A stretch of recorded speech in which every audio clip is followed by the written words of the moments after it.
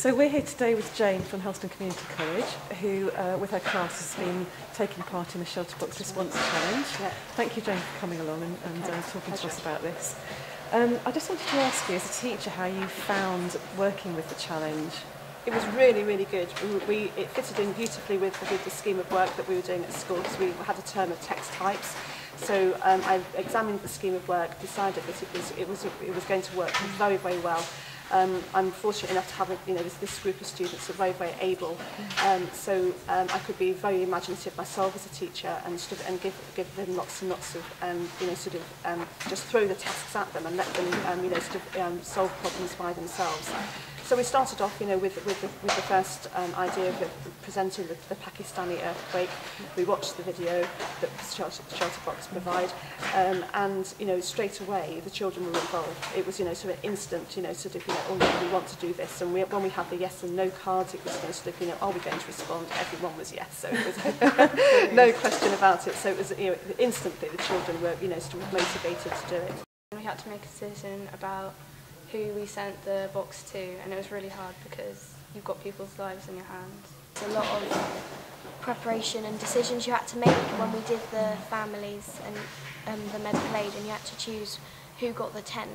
It was very hard making decisions because obviously you wanted to give everyone a tent, but you had to think of who needed it the most. Yeah. As a teacher, we got some really, really good, I got some very, very good work. We did persuasive writing, we did letter writing to ShelterBox, who very kindly responded to us, which is hence our visit today. We did report writing. They wrote newspaper reporters about the disaster that they'd seen on the DVD. So yeah, lots and lots of role play.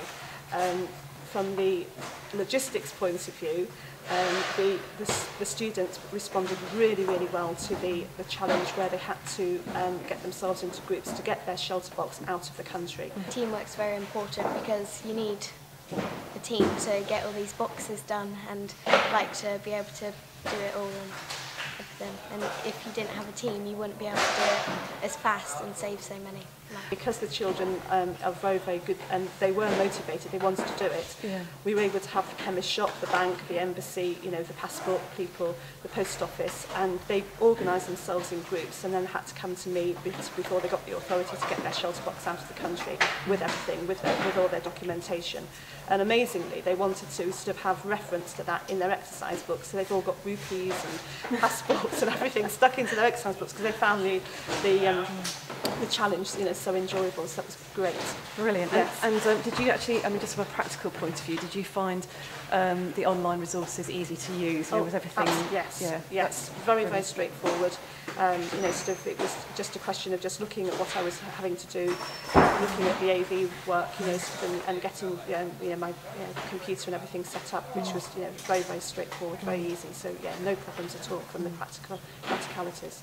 Yeah. Well, Jane, thank you for bringing the students in today. It's been a pleasure to talk to you and to them. Yeah, thank you. I'm really glad that they've got so much out of this. Yes, they have. Yeah, so definitely use it again. It would definitely be a scheme of work that I'll be passing on back onto the rest of my department, and hopefully it will be become encompassed within our.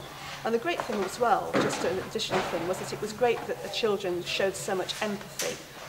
We've thought about how families have been broken up because we've read the stories of people that have lost their homes and all their possessions. It must have been really hard for them. Yeah. That was a really, really sort of visual thing to see. It wasn't just sort of a throwaway response that they made to the challenge, especially the last tent challenge. There was real empathy and consideration about what they were going to do, and so that was it was very, very good from my point of view to see that characteristic come out in them. Basically, a lifeline for people of all ages and all abilities when everything's gone. So it's really good. Every bit of equipment that ShelterBox has got in their box is life-saving.